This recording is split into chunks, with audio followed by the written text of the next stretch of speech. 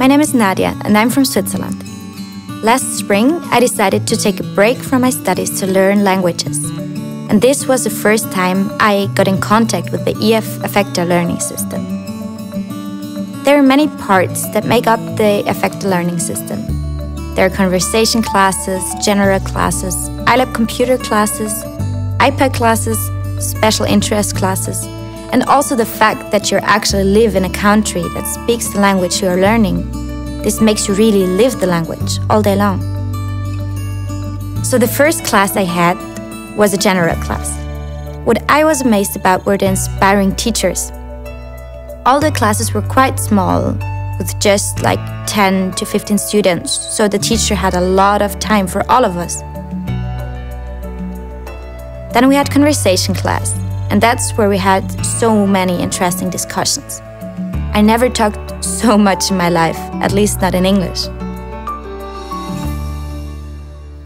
Then I had an iPad class. I never had this before.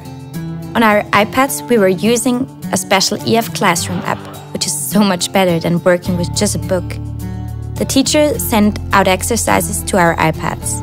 We worked them out in pairs of 2 or sometimes by ourselves and discussed the different options. It's a really high-tech and fun way to learn. I also had a computer class. It's called iLab. You log into a special website called MyEF, and there you have your assignments. For example, you practice pronunciation. You speak into the headset and the software tells you if it's a good pronunciation. Really, really helpful. There's also listening exercises and grammar exercises there. One of the best features of MyEF is that you can see all your statistics and how you progress. The teacher always gives you feedback too, but it's easy to understand the way it's shown inside MyEF, so you know what to focus on. And on top of this, we had special interest classes. I'm interested in marketing, so I took the marketing spin, and also journalism.